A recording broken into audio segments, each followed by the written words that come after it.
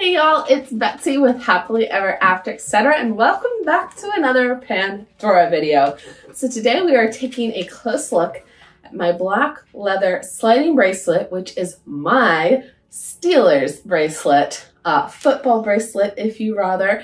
You could easily switch out the Steelers charm in the middle for the football charm if you don't have a favorite team. Although why you wouldn't root for the Steelers, I would never understand. My daddy is from Pittsburgh and I was born and bred to bleed black and gold. So that is what I have this little bracelet for. I wear it every game day. I love it for the season. I can wear it with my jersey and it always looks cute. And even if it's a day I can't wear my jersey, I can still rep my favorite team. So it is a very simple, sweet design since it is a sliding bracelet. I didn't want anything too crazy since I wear it to a lot of sporting events. So I'm going to go ahead and bring y'all in and show you everything on this bracelet. And maybe it will inspire you to have a football bracelet of your own. Or, I don't know, if you like it a different sport, soccer, football, basketball, baseball. The possibilities with Pandora are endless, although a lot of these specific teams, like I have my little Steelers helmet, don't have a lot of great charms for those specific teams, and a lot of the ones that do exist are retired. So keep that in mind, but of course there's always ways to get around and make it work. We make it work. So let's go ahead and take a closer look. All right, y'all, up close in all her glory, my Steelers bracelet. So this is a sliding bracelet on the black leather.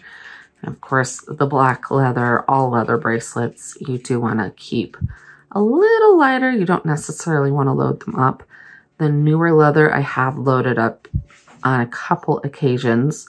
And with this being a sliding bracelet and not leather into a clasp on the end, you could probably fill it pretty full, but then you wouldn't see the black leather, which kind of defeat the point.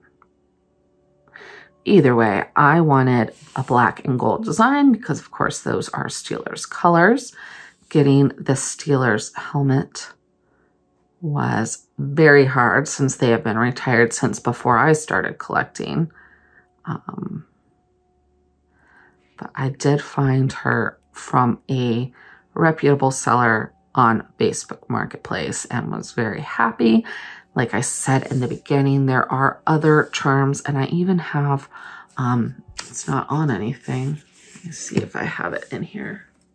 I have the original football charm that came out, which doesn't really have a place on this bracelet right now, even though I'd like it to. So we may add him somewhere in the future, but for now, we just have the helmet on this bracelet. If I could get a second football, I would probably add 2 of them to either ends, but it just hasn't been a priority. So I have the clips here. These are gold heart clips, which are my favorite of the gold or rose gold clips. I have the rose gold ones on a different bracelet. You can see they have CZs all the way around. I just love them. Then we have these black Onyx Muranos, and these have CZs all the way around. You can see they have a heart and a little cross on the side, and that is because they are the Maleficent charms.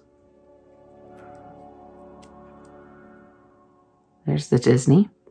But I wanted a black, and now since this has been created, they have come out with the mini black Muranos. I think for the glam look I was going for, these look better, but you could easily add black, the mini black Muranos to this design.